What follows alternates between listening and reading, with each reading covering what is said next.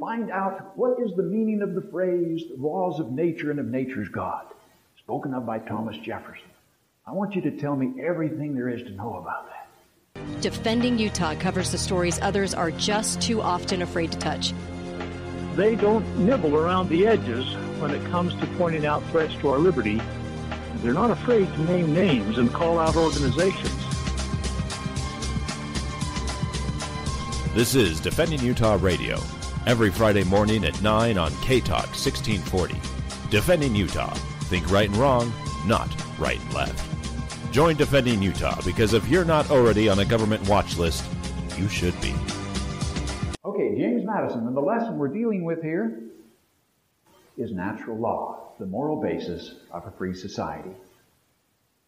My life was changed in a town not far from here. I lived in Pleasant Grove, Utah, and it was half my life ago. Half my life has been different. I was 35 years old then. And in Lehigh, I lived in Pleasant Grove, and in Lehigh, my neighbor in Pleasant Grove said, there's going to be a lecture series. And I thought, oh my, I have a graduate degree, I'm an educated man. Do I really need to go to a lecture somewhere? Well, it's going to be really interesting. And this neighbor was quite, encouraging. And he says, it's in Melvin Anderson's shop. Now, I didn't know what his shop looked like, and what are we doing lecturing in a shop? That's his shop. And I love Melvin Anderson for letting his shop be used. Melvin, are you here today? He's my dear friend all these years. And so my neighbor was quite, he just wanted me to come to hear this lecture. Some of you are here today for the same reason. Your neighbor invited you. And I tried to get out of it, and I remember saying, does it cost anything? Because I wasn't very well off. I was the one that needed the book for free off the table. And he said, well, yeah, it's $35, but it's 11 weeks, 3 hours a night for 11 weeks. Oh, I can't afford it. I'll pay your way. And I'll be over at 6:45 to pick you up. That's how we build an audience. David, that's the solution right there. Each of these people need to say, next Friday night and next Saturday, say it to your friends and neighbor, there's no charge, and I'll be over at 6:45 to pick you up. And that's how we gain strength. Liberty and learning. Nothing can be more noble than that. That's where my life changed. I went through that little aluminum door, and I sat down in a cold folding chair and listened for 3 hours. Now, the old professor was really old, 65. He had a bald head and showed a little bit of sign of aging. And I sat there and listened at age 35, and when he was done, I went up and I said, I don't know you. You don't know me. But what do I have to teach for you? I felt something that night. I felt the Spirit of God in my heart as he told the story of America. Now, that's what you need to feel. If you're going to study American heritage, you need to feel that God has a role in this. This land has a destiny. We have a purpose to fulfill. We need to send good people out throughout the world to make this world a better place.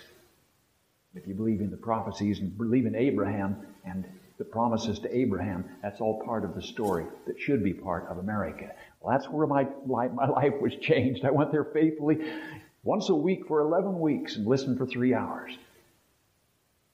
And then the old man, about 2 years later, as I continued to study, I asked him at one point, what do I have to do to be a good teacher? Oh, he says, read yourself full and speak from the overflow. Oh, you got to read books, huh? Yeah, you got to read. And I started reading. Now, I encourage you to read also. We have a table of good stuff back there, no junk. My son said, Dad, I'd read if it was less than 50 pages. So I have some back there that are less than 50 pages. Brian Meekum, standing back in the corner.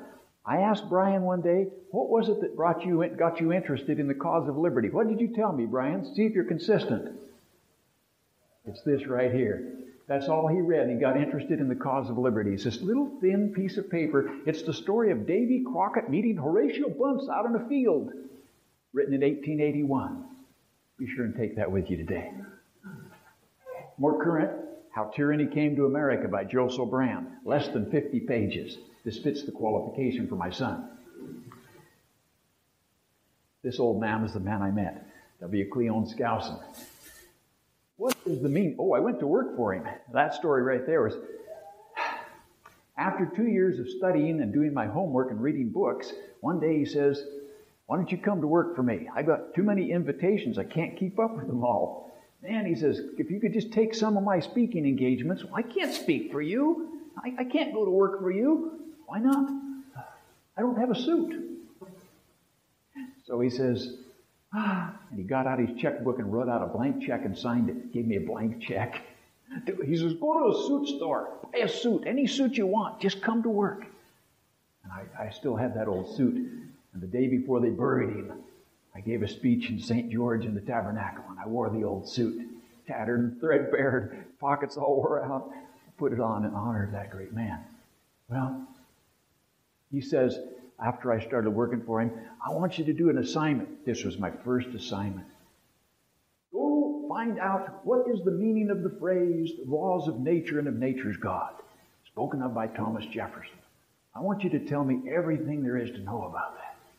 Well, you know, it wasn't until later I figured out he already knew. It was me he wanted to find out, for me, what the meaning was. And I did that research. It was a great experience, and it launched me in the area of study, learning. I went, what do you do when you're going to study that? Where do you go? I had a graduate degree. I was supposed to know what study was and how do you research. And I thought, the laws of nature, simple. I'll go to the law library. It was a wonderful choice. The laws of nature, they had no computers then. It was all in cards, little paper cards and big card piles. And I looked up every reference there was pertaining to anything to do with law of nature, nature's God, any reference. And there were numerous references. It took about 6 weeks of filtering through the library to read everything in the BYU Law Library. And then I went and did it at the University of Utah Law Library. Be sure I hadn't missed anything. It was a great experience. That's what this lesson today will cover. In 1981, we published for the first time this book, The 5,000-Year Leap, and then we put out a new edition in 2006. In March of 2009, it reached national #1 bestseller, and we were thrilled to have that happen to a history book. Just unbelievable. A lot of interest in the content. It contains the 28 Principles of Liberty. We called it Principles of Freedom 101. If we were to follow these principles, the sun would rise on America again. The first principle is the only reliable basis for sound government and just human relations is natural law. And that's where my research had taken me. The laws of nature and of nature's God. Very simply boiled down. And I learned this from a lawyer named Herb Titus. He was speaking at a convention where I was one of the speakers in Cincinnati, Ohio, about 3 years ago. And he says, this boil it down to the very simple elements. The laws of nature and of nature's God. God's will revealed in nature. God's will revealed in the Holy Scriptures. And so when we speak of our Declaration of Independence and that beautiful phrase, we're referring back to our Heavenly Father. It is biblical indeed. Romans chapter 2. For when the Gentiles, which have not the law, do by nature the things contained in the law, these having not the law, are a law unto themselves, which show the work of the law written in their hearts, their conscience also bearing witness. And so even though the law hasn't been taught to them by some person here on the earth, God has placed the law in the hearts of His children. The Spirit of Christ, some people call it. In the Old Testament we read, saith the Lord, I will put my law in their inward parts and write it in their hearts. And so the laws of nature and of nature's God are biblical principles. In this book, chapter 4, 2 kinds of law. Richard Maybury points out that we can give them names. He calls the laws of nature and of nature's God that have been discovered. You think we've discovered all of the laws of God? No. And so he says, as we discover them, we can call them scientific law. That's Richard Maybury's use of the term, and it's a good term, a good use. And he says the laws that are made up by man that are not based upon the laws of nature and of nature's God, those laws, he says, we'll call them political laws. 2 different kinds of law. In his definition, he says, verbal or mathematical expressions of natural law, discovered through observation, study, and experimentation. And after they practiced these kinds of discoveries for many, many years, and this is certainly over in our England, for example, when they discovered a law of nature as God and practiced it for a long time, it became so common that they called it common law. It was common to everyone. They didn't need to have it written down. They just all knew that thou shalt not kill was common law. Well, the political law is made up law. Law based on the whims of man. Human law. Whatever serves the interest of the state. This Defending Utah broadcast is brought to you in part by K-Talk Radio AM 1640, Black Lotus Web Development, blacklotuswebdev.com, the United States Constitution Made Easy to Understand by Dr. Lonnie Crockett, available at the Defending Utah Liberty Store, Shem Financial Services, 801-856-6151, Trust Plumbing, 801-808-5470, Higher Calling Firearms, highercallingfirearms.com, Pioneer Family Scholars, American Appliance, 801-254-2566, and Anderson Accounting, 801-225-0396.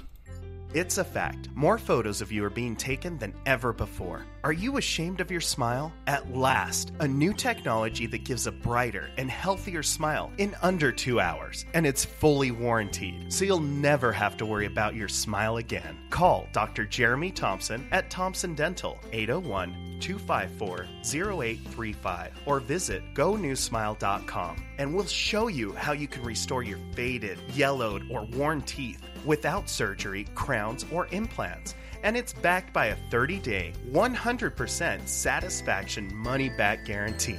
This scientific breakthrough will painlessly transform your appearance in one visit. The smile you've been waiting for will never cost less or look brighter than it will today. Call 801-254-0835 or visit GoNewSmile.com. That's GONU smile.com to revitalize your smile. New smile. It looks good on you. British common law. This is a famous painting. The man in the background on the judge's seat is Sir William Blackstone, a great beloved judge, wise and prudent in his decisions. Here the lawyers before him are trying to argue a certain case. And the piece of furniture in between they called the bench. And so we have Betrayed by the Bench is the name of one of our books that would be well. Do you have that on the table, Steve? Betrayed by the Bench? That's a good book to go with this lesson also, by John Stormer out in Missouri. John Stormer, his ministry is serving in the prison, teaching prisoners the gospel of Jesus Christ. The foundation of common law is very elementary. Do all you have agreed to do. Do not encroach on other persons or their property. Now, when I was a child, they taught me, keep your promises, don't hit other people or take their stuff. Now, this is just common law. This is how fundamental it is. Sir William Blackstone believed in the common law, and he wrote the book Commentaries on the Law, which was a book on common law, natural law. And in that book he writes, man as a creature must necessarily be subject to the laws of his Creator. This will of his Maker is called the law of nature. No human laws are of any validity if contrary to this. Now think about that for a moment. Up in Salt Lake City, we have a group we call our legislature. What if they pass a law that violates the natural law? Well, Sir William Blackstone says, no human laws are of any validity if contrary to the laws of nature. Or if back in Washington, D.C., they pass a law that violates the laws of nature. Do they ever do that? Almost all the laws they pass violate the laws of nature's God. Have you ever heard of the law of nature's God, thou shalt not steal? You've heard of that one, haven't you? Well, it turns out that thou shalt not steal applies to governments also, and they cannot take unjustly what does not belong to them. So they're violating the laws of nature's God. No validity if contrary to this. This famous painting we see that represents the signing of the Declaration of Independence, although they didn't do it on July the 4th. This is the Declaration of Independence is the legal basis of our Constitution. They go together. You don't have the Declaration and shove it off to the side and then say, this is the Constitution, we follow it. The Declaration gives the legal basis for having a Constitution. The laws of nature and of nature's God, spoken of in the Declaration of Independence, is the foundation for creating self-government by the consent of the governed. Cicero believed in natural law. Now this is a long time ago, 65 BC. True law is right reason in agreement with nature. A legislative majority may pass laws that contradict the natural law, but these no more deserve to be called laws than the rules a band of robbers might pass in their assembly.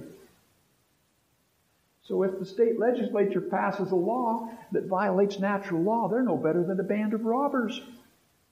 It's pretty strong language, isn't it? This is the first Supreme Court building.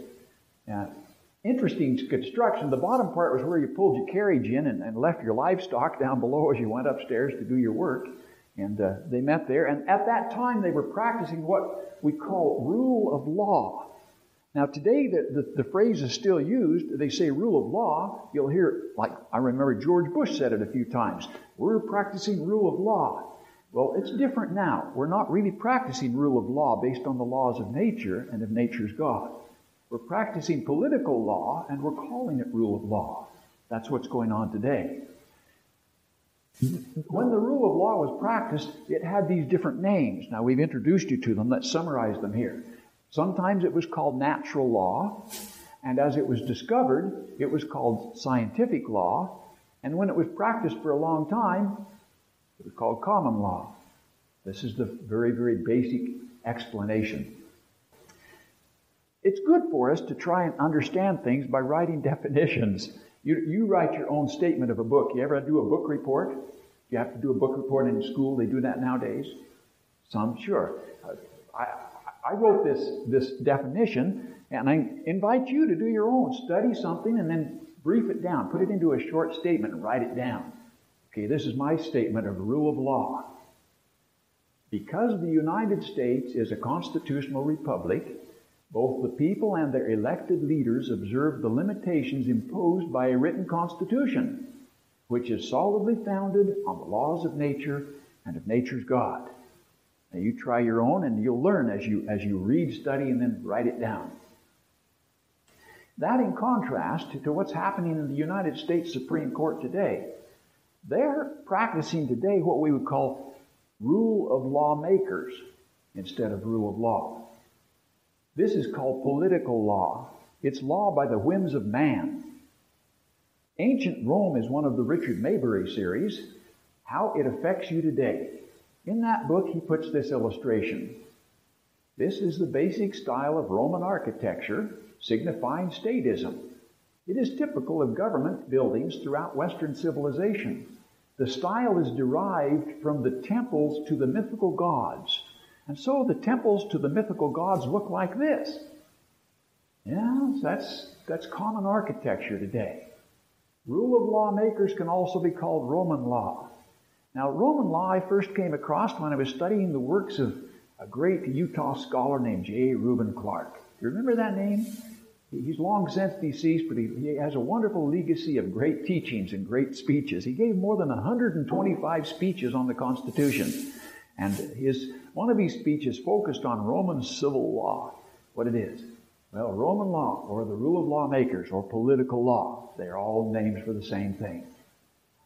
In this Soldier's Guide of 1952, they have an excellent definition of Roman civil law. Now, they didn't know that's what they were describing. It's just that I read this particular guide, and it just jumped out. That's a definition of political law, or Roman civil law. Here it is, quoting from page 69. Because the United States is a democracy, the majority of the people decide how our government will be organized and run. The people do this by electing representatives, and these men and women then carry out the wishes of the people. You see any problems with that? This is a definition of Roman civil law or political law. First of all, are we a democracy? No, that's false. The majority of the people decide how our government will be. Is that how it works? Did the majority of the people whimsically, did we just say, well, let's have a democracy, let's vote? What should we do today? Oh, we need a better health care program. We need more minimum wage. We had to raise that. We need more, and the whims of the fickle majority determine what the law is. Not based on anything that's firm, ascertainable, or anything to do with God or God's law. It's just the whims of man. This is representative democracy. No better definition can be found. The rule of lawmakers undermines moral and religious values, rewards sloth. Rewards sloth. I mean, on the news yesterday, people are crying out for an extended, unemployment pay. We've got to have more unemployment pay. Well, after 90 months or whatever the unemployment pay is, they need another 90 months so they can, rewards sloth, promotes pornography and abortion. Roe versus Wade and all the... Think of President Obama. 3 days after he was elected, what did he announce? We will provide abortion funding for people throughout the world. Really? This is all part of the rule of lawmakers. Abolishes national boundaries. Think of what's going on now in the southern borders. Destroys the peace of the land. Undermines the right to private property. Redistributes the wealth. Promotes greater private and public debt. Ignores all constitutional limitations. Now the list can go on. I ran out of screen. These things are called the rule of lawmakers, and they are all products of that form of government. How did we evolve from the rule of law to the rule of lawmakers? How did that happen? Now this next picture is going to just grab you. You'll be fascinated with it. Did you know that I have a picture of your great-grandmother? Where did I get it? Well, we all have the same common great-grandmother according to the rule of lawmakers. And that grandmother looks like this. Huh? Yeah, what is that? Is that you, Grandma? Are we simply a product of chance plus slime plus time? And you say, what does this have to do with natural law? Everything. We're going to show you the Darwinian influence on the law today and how we evolved from the rule of law to the rule of lawmakers.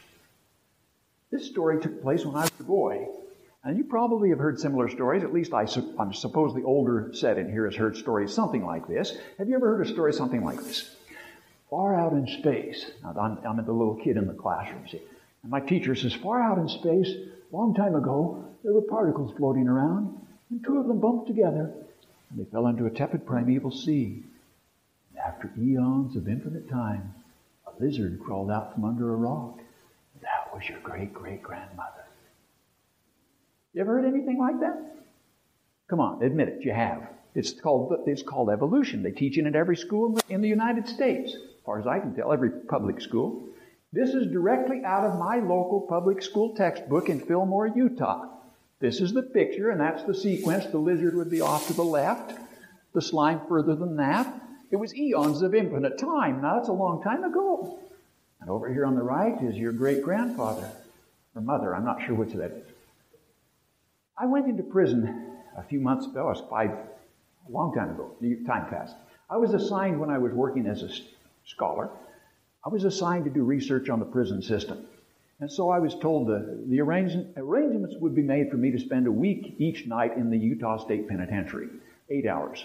I go from 4 to midnight every night for a week. And that was an interesting experience. And as I did that, I got to... And the warden says, you can go anywhere you want, do anything you want, just don't pretend you're a prisoner, or they'll kill you. Oh, thank you for the advice. I did. I went everywhere in the prison, and the one guard says, don't walk up close to that guy. He'll throw urine out. He keeps his urine in a cup, and anybody to get close, he throws it through the bars on you. I get the idea. And then the warden says, you haven't really experienced prison life until you've done a cell count at 3 o'clock in the morning by yourself. Oh, that was fun. That was eerie lights coming through the windows. And he says you have to see the skin. It doesn't count if you have a blanket with a bump under it. You know, the old thing, you roll up a blanket, put your pillow. So I had to pick the covers up, see if there was really a man in there. Anyway, that was my experience. One of those persons in the prison became my friend, and we had a good visit. And And he was an artist. And I said, I'd like you to draw me a picture. I'd like you to draw a picture of a man that feels he has no self-worth. He's just a product of random chance, and his great-grandmother was a lizard, and before that a slime. Oh, he says, that's easy. You're just talking about a common street criminal. And so this is his illustration of a common street criminal. This is his same illustration, just embellished a bit more. Downtown Salt Lake City. Every night for a week, I was assigned to go on police duty with different kinds of police to do continuing my research on crime. And this is downtown Salt Lake City on one side of town. And now he says, oh, your cousin's coming to visit you. Now think about this. This is what he was taught. This is what this street criminal was taught, that his cousin was a monkey or an ape. And that he's just a product of random chance, just a piece of slime. Affect your behavior. Oh, you mean it makes a difference if I believe I'm a child of God and He has sent me here with a mission to fulfill versus being a slime? Yes, it makes a difference. This is the quotation from Justice Oliver Wendell Holmes. Now we're getting back to the law. I'm showing you how this ties together. Justice Oliver Wendell Holmes, one of the more prominent justices of the High Court, declared, I see no reason for attributing to man a significance different in kind from that which belongs to a baboon or to a grain of sand. That's all you are, just a baboon or a grain of sand. Will that make a difference in your behavior? Let's see how that applied to the law. This is an illustration showing what it's like when there is no God and man is the center of the universe. We evolved from this lower form to where now we have this magnificent quality and ability to run the show. A long time ago, an old guru taught, beware of 3 dangers that can destroy us from within.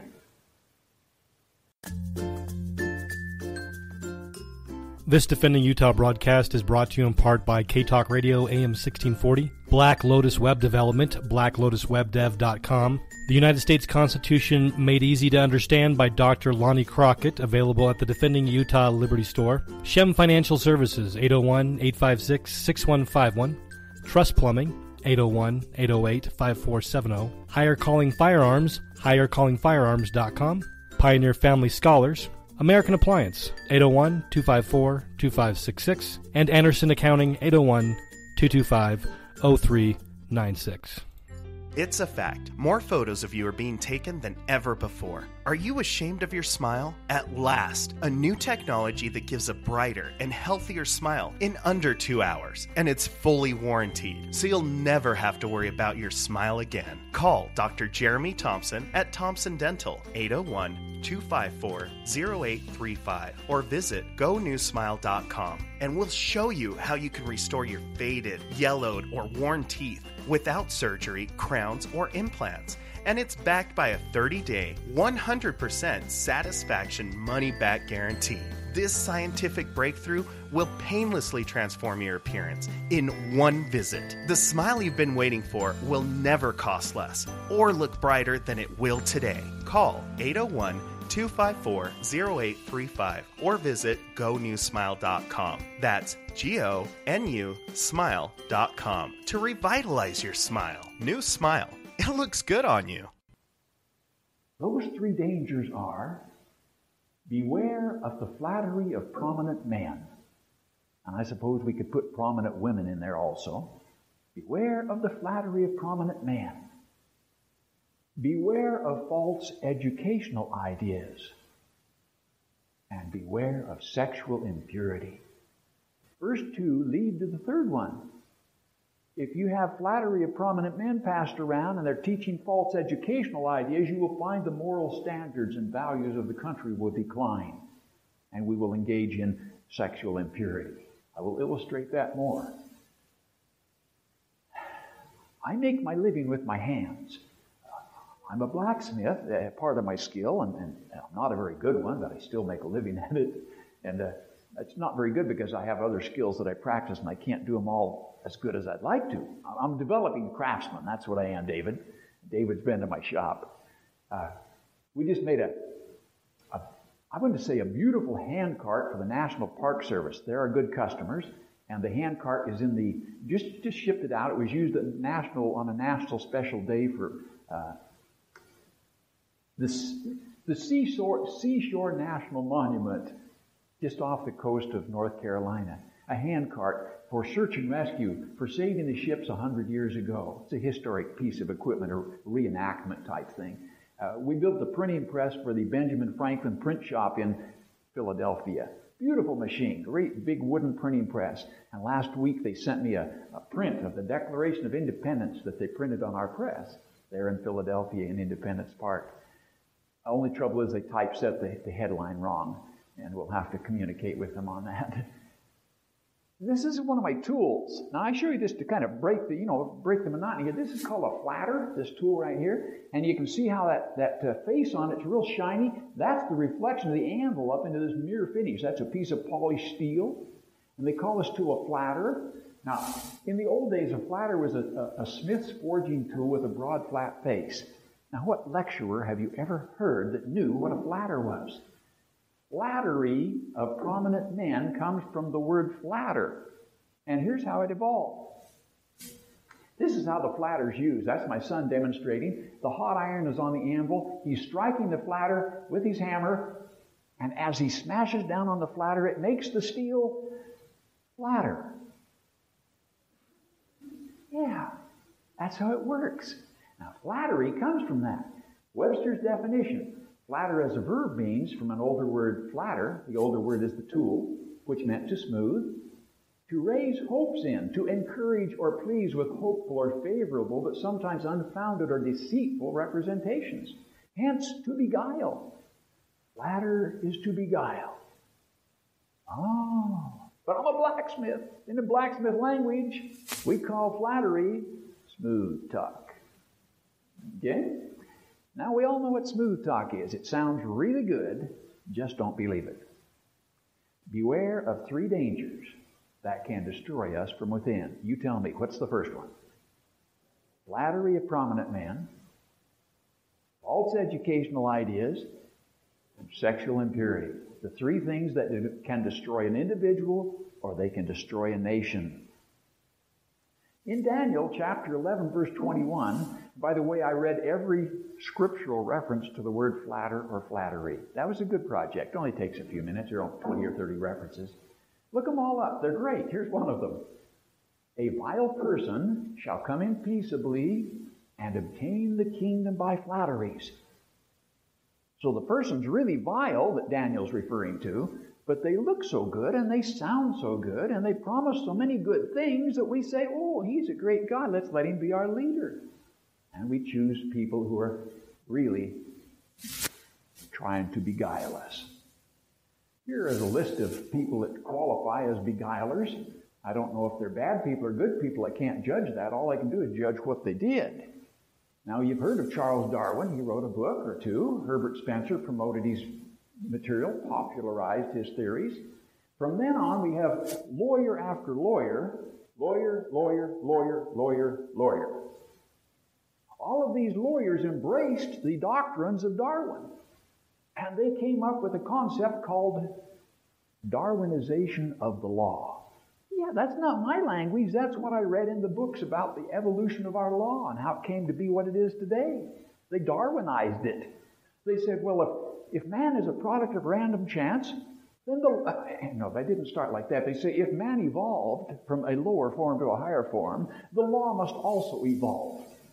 And they were using Darwin's thinking to pass it on to changing the law. So what was right yesterday could be wrong tomorrow.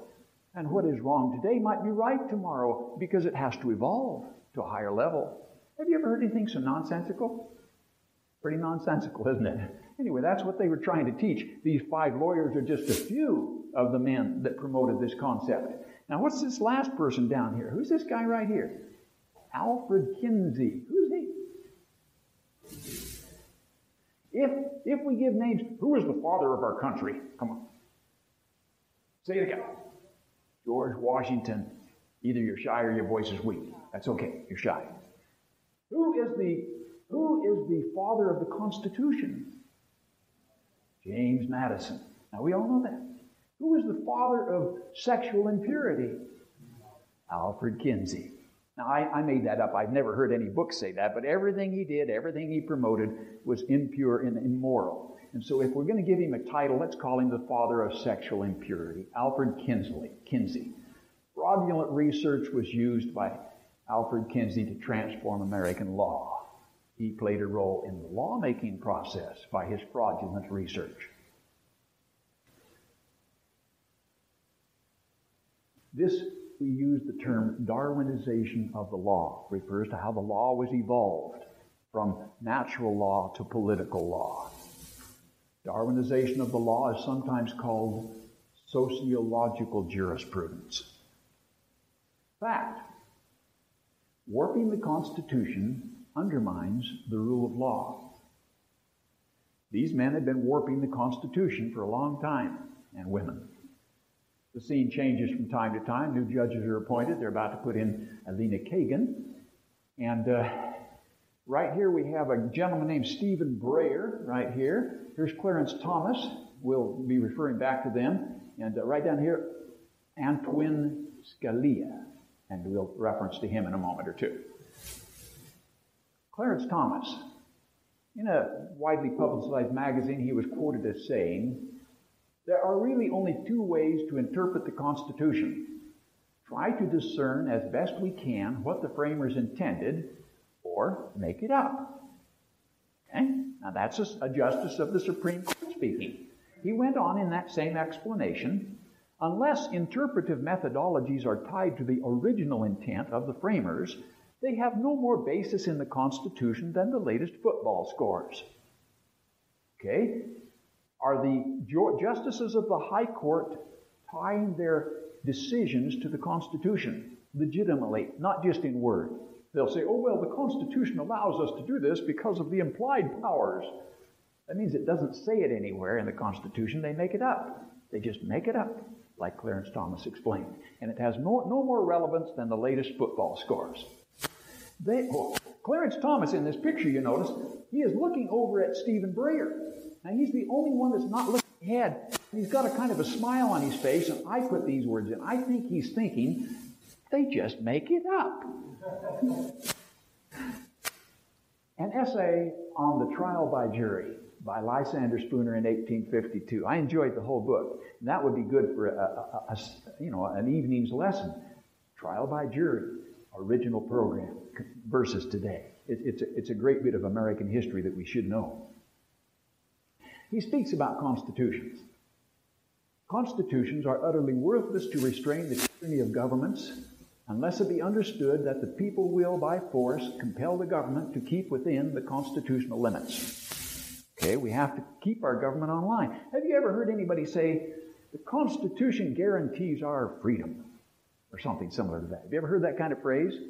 Yeah, pretty common, isn't it? Our Constitution, my Bill of Rights guarantees my... Do you own a Bible? Yeah. Does that Bible guarantee your attaining the celestial glory? No.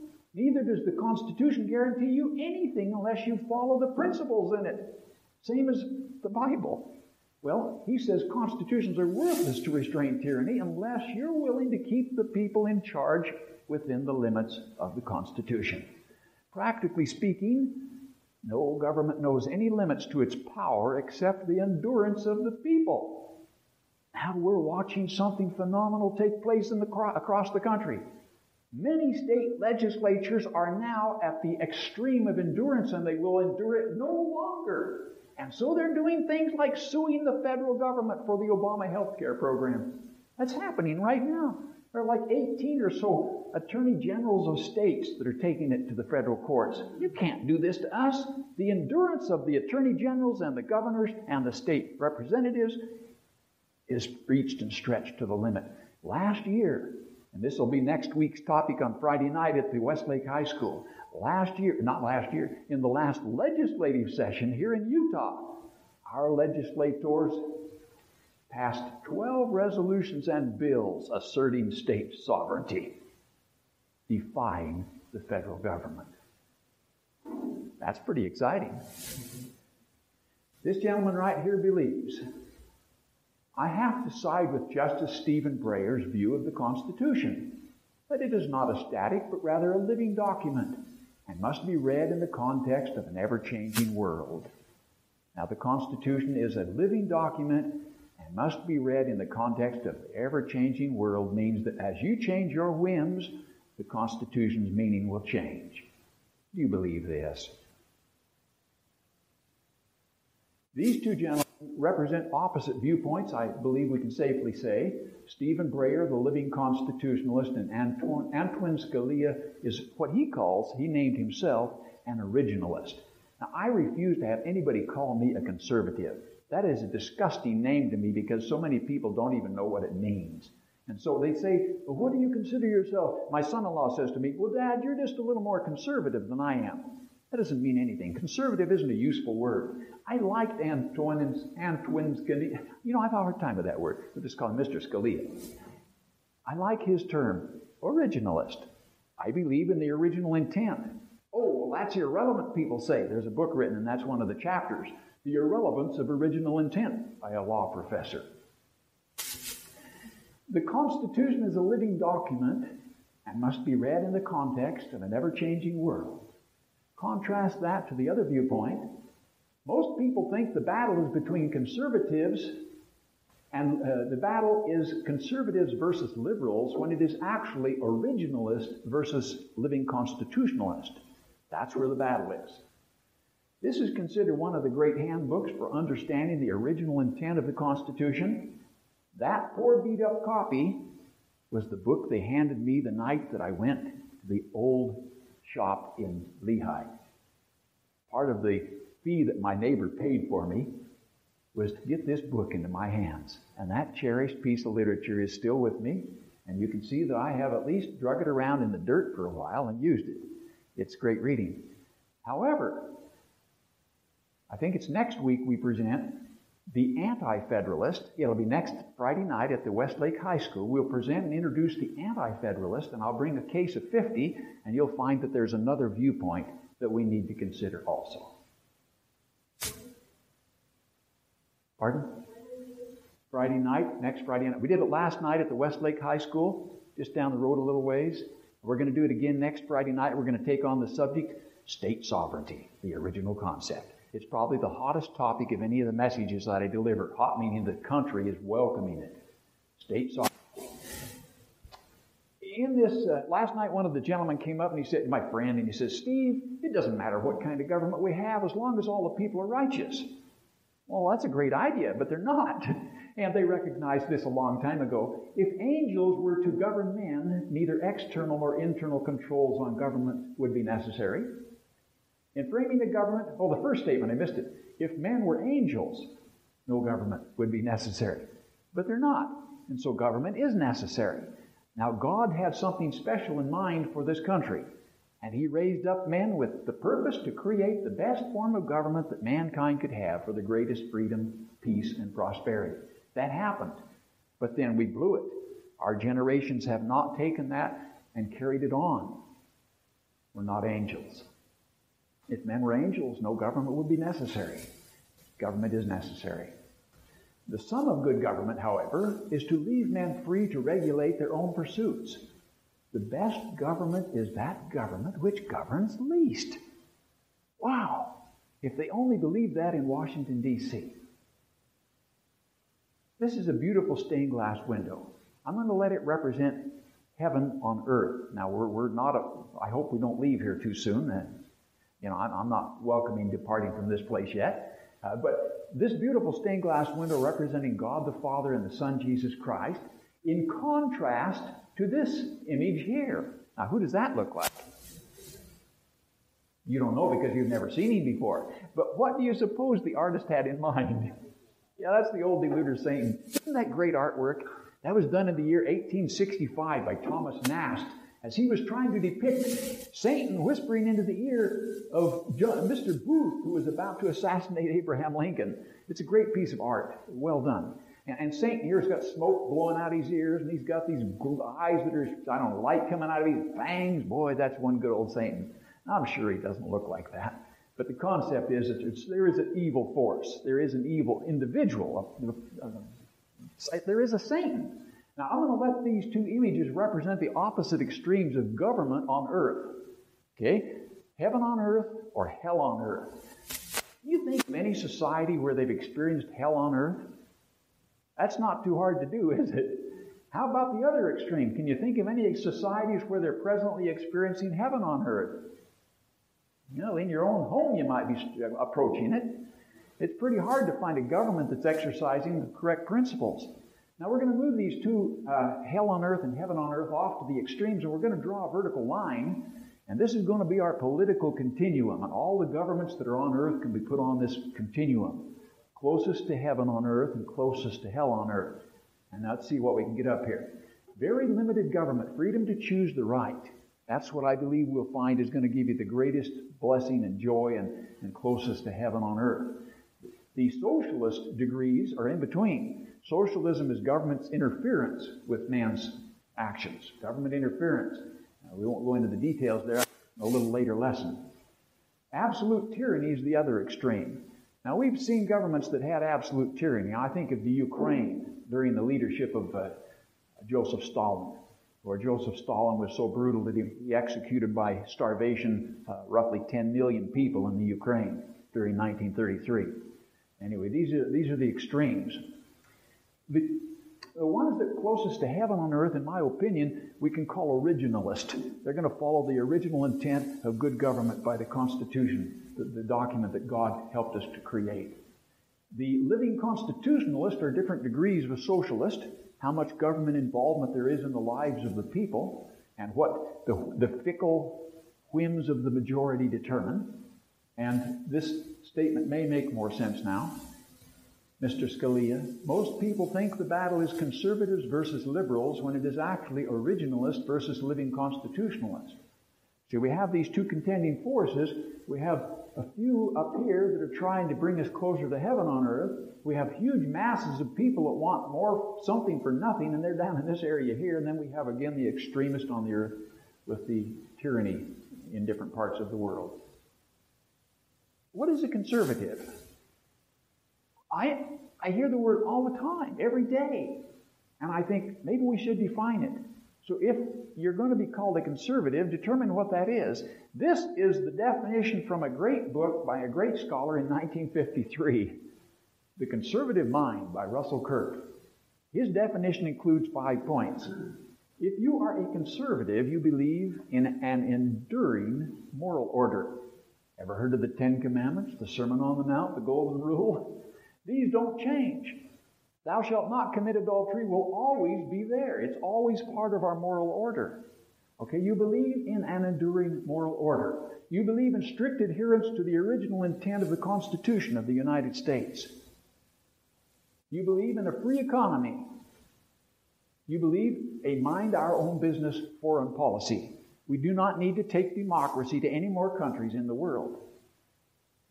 A conservative believed war was the enemy of the Constitution, liberty, and economic security. Do you know that we have hundreds of thousands of American troops in 130 countries in the world today? We still have 78,000 troops in Japan, 60 years after they said they give up. We still have 28,000 troops in Korea, 50 years after they quit fighting. What are we doing around the world? Well, the conservative believes we should come home and not go out and be aggressors taking war to other countries. These two men were true traditional conservatives. Now, you've probably all heard of the man on the right, Dr. Ron Paul. He's one of my heroes. I gave one of these lectures 30 years ago in Texas, and Dr. Ron Paul attended. What a joy to have the man in the audience. And then afterwards someone said, would you like to come and visit with Dr. Paul? Well, yes, I did. And we had a great evening together afterwards in the home. Great, great hero. Dr. Larry McDonald. He's also a medical doctor. Most of you have never heard of him. Dr. McDonald was a Democrat. Dr. Paul was a Republican. They both served at the same time from 1973 to I don't know what the numbers were now, 1973. They were both members of the House of Representatives. They both believed in the traditional values. They both voted constitutionally 100% of the time. One a Democrat and one a Republican. They were both friends. And I had the honor of taking Dr. Larry McDonald in my plane to a speech he gave in Blackfoot, Idaho. So I flew him from Salt Lake City to Blackfoot, Idaho, and had a great evening with that gentleman. So two great heroes of America. Dr. Larry McDonald was murdered by the Soviets in somebody give me the date, 83, somewhere right in there, when the Soviet Union decided to shoot down a commercial airliner on its way to Korea for no purpose or no reason whatever. Unless it was to kill him, I don't know. Is conservatism dead? Now, these great conservative principles from 1953. Let's consider this man. I was the speaker at the Lincoln Day dinner 3 years ago in Ogden. And Senator Orrin Hatch came in. He was the first speaker. I was the concluding speaker for that evening. Senator Hatch declared, "We should be grateful that we are being led by a great conservative president, George W. Bush." If that's conservatism, what is liberalism? See how difficult it is to sort out with the use of the term conservative. Here's what this man's track record showed. He delivered massive overspending. Is that a conservative principle? No. Biggest expansion of entitlements in 40 years, centralization of education, a floundering war, an imperial presidency that issued more than 1,000 signing statements. A signing statement is a statement where you say, part of this law I won't accept and enforce. So you just undid what Congress just passed. That's a signing statement. Civil liberties abuses and trillion-dollar bailouts. And he was called a conservative. Well, perhaps conservatism needs to be redefined. This Defending Utah broadcast is brought to you in part by K-Talk Radio AM 1640, Black Lotus Web Development, blacklotuswebdev.com, the United States Constitution Made Easy to Understand by Dr. Lonnie Crockett, available at the Defending Utah Liberty Store, Shem Financial Services, 801-856-6151, Trust Plumbing, 801-808-5470, Higher Calling Firearms, highercallingfirearms.com, Pioneer Family Scholars, American Appliance, 801-254-2566, and Anderson Accounting, 801-225-0396. It's a fact. More photos of you are being taken than ever before. Are you ashamed of your smile? At last, a new technology that gives a brighter and healthier smile in under 2 hours. And it's fully warranted, so you'll never have to worry about your smile again. Call Dr. Jeremy Thompson at Thompson Dental, 801-254-0835, or visit GoNewSmile.com, and we'll show you how you can restore your faded, yellowed, or worn teeth without surgery, crowns, or implants. And it's backed by a 30-day, 100% satisfaction money-back guarantee. This scientific breakthrough will painlessly transform your appearance in one visit. The smile you've been waiting for will never cost less or look brighter than it will today. Call 801-254-0835 or visit GoNewSmile.com. That's GONU Smile.com to revitalize your smile. New smile. It looks good on you.